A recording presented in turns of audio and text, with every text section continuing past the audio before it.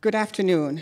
I'm Dr. Cordia Beverley, the Assistant Dean for Community Health Policy at the School of Medicine. One of the goals of the Community Outreach Strategic Plan for the medical school is to engage the expertise of the biomedical informatics faculty to strengthen the training of medical students and residents in population health by increasing their knowledge and the use of various data sources to improve the health of the communities that they will be expected to serve. Last January, Mary Sauls, Jonas Almeida, Yvonne Spreckles, and I offered a required educational module for 134 preclinical medical students. The course was entitled Integrating Big Data, the New Approach to Improving Population Health in Suffolk County. In one of the modules called Health Commissioner for a Day, the students were divided into 11 groups. They reviewed several health data sources, and Cody Pomeroy, who is an MPH MBA student at Stony Brook, will present an analysis of the Suffolk County health problems identified and the recommendations made by the medical students. Raja Pillai, one of the medical students who participated in Health Commissioner for a Day, will provide the students' perspective on the role of biomedical informatics and telehealth and the role they can play in medical education as well as population health. Cody. My name is Cody Pomeroy. I am a public health and MBA graduate student here at Stony Brook, working on my practicum with Dr. Beverley.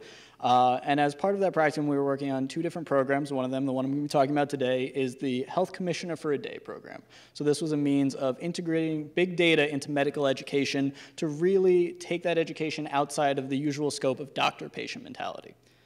So what was this program about? This was a new module set in the transition to clinical care stage of their education, where it looked to take biomedical informatics data and apply that through cultural competence and health literacy practices to healthcare delivery and population health improvement. In other words, getting a chance to actually really see what the community is like using data as the medium to understand it before the patient ever walks into the door. So how was this done? After a number of different lectures about these various topics, they were ultimately introduced to a number of secondary data sets, as well as different benchmark goals, so whether through the Suffolk County Prevention Agenda, Healthy People 2020, and the like. They looked at this data, got a chance to understand what the population of Suffolk County looked like, and then from there were tasked to provide at least three, most of them did many more, different solutions to a certain health problem that they identified. So if we know that this health issue is at 15%, we want it to be at 12. Here's something that we can do to address that. So these were the data sets that they ultimately looked at. So as I said, a number of them, everything from SPARCS, BRFSS, the Suffolk County Prevention Agenda Dashboard, number of different data sets to really get a broad-based view and a full kind of complete picture through the data of what Suffolk County looks like. Of these, there were 11 groups in total, and among the groups, the topics that they ultimately chose revolved around obesity, heart disease, alcohol abuse, opioids, mental health for the uninsured, and then smoking-related diseases. For the sake of an example and kind of segue moving forward through all of this, I'm going to focus a little bit more on the smoking-related diseases, but these were all the different topics that they otherwise chose and provided a number of different solutions on. So, broad-based findings in this sense, after they put through their proposals, combing through all of the literature on their different ideas, found that more than half of them actually had evidence of effect already through evidence-based research, and that if implemented, would likely see a similar effect. Additionally, that a number of existing programs and infrastructure already existed on the island, that they can not only take these different proposals with evidence-based research behind them, but work to collaborate or augment existing programs to really have that much more of an impact and really bolster the Suffolk County community. And then speaking in particular again to that smoking-related diseases proposal, this was the data that they ultimately put forward. So effectively found, as we all know, smoking is a major issue worldwide. In the case of Suffolk County, the numbers are actually better than the state average, but still didn't quite meet that Suffolk County prevention agenda level, so they said, we're gonna work on that, we're gonna put some ideas out there. This ended up being their proposal, so every team chose a name. They were the plastic straws. This was about a year ago. I don't think they realize how contentious that name would probably be a year from now, but we'll let it slide. But they ultimately put out 11 different ideas for this. I highlighted some of them here. So everything from financial incentives against tobacco advertisements, a campaign against vaping, which is actually something already in the works here in Suffolk County. An initiative is being started. Community programs for those looking to quit, school speakers who have been affected, Medicare benefit enrollment, and then in particular, one I want to focus on a little bit is the idea of an app that predicts health changes with X years of smoking. So in other words, if, let's say a person is smoking 2 packs a day, they suddenly quit down to 1, this app would be an interactive way for them to see how their health is expected to change and really create a kind of interactive interface for them to engage with the smoking cessation that they're trying to do.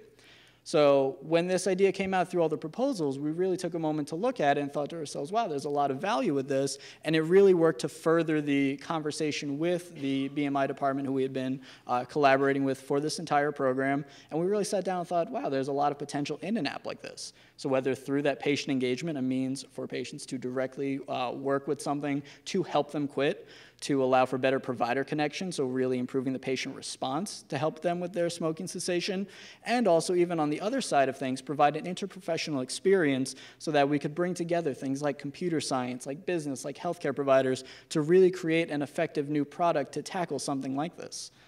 So, with all of that being said, the future directions that we felt for this kind of a program moving forward were that we really want to continue to further that biomedical informatics data approach to medical and other healthcare professional education, seeing the different ways that when we work outside that scope of the patient-doctor mentality, you can really start to engage a community and create more large-scale effective change, and that there's a lot of potential to do something like this to really engage with some of these specific ideas that are proposed. For instance, something like this app that in the same way can really have a lot of potential future effect moving forward. So now to speak a little bit on his own experience with this, being part of that team and part of this whole process, I would like to introduce Raja, one of our own medical students from Stony Brook Medicine, to speak on his experiences. Thank you.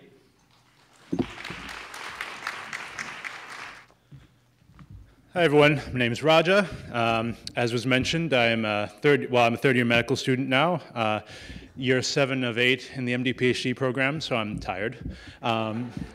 Yes, so I just wanted to share some of my experiences with this really at that point unique workshop. I think it was really valuable because, well, as many of you know, one of the main issues in dealing with patients is forming a differential diagnosis. And with that, you have to think about what is the predictive value of what your diagnoses are.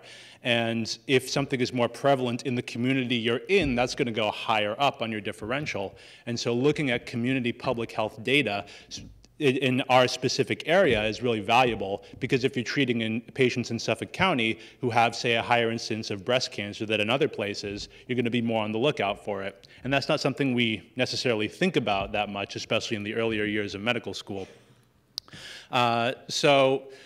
One of the reasons we decided to tackle smoking is because smoking is, and you saw several of the others, such as obesity, heart disease, alcohol use, they are related to smoking, and with heart disease, there is even like a partial causal relationship established. So by getting down to the goals of Suffolk County, I think it was 12.3%, we can actually tackle multiple diseases at once. And the reason we thought of an app in particular is, well, it's sort of inspired by a lot of successes in other fields. So many of you are probably familiar with